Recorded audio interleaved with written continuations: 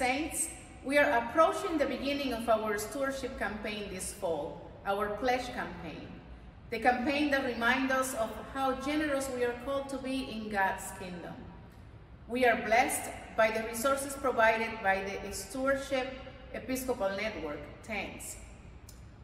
They are sharing with us a theme of walk in love. What I like about this year's theme is that the way it has been crafted, it reminds us that stewardship and generosity is a journey. That is a journey of the heart. It's a practice of the heart.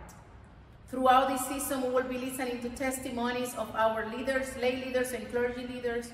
We will be having conversations. We will hear sermons that will point us to generosity and that journey that call us to do our part in supporting God's mission, particularly in this corner of Church and Main and wherever our cathedral makes an impact. May God bless you with a generous heart.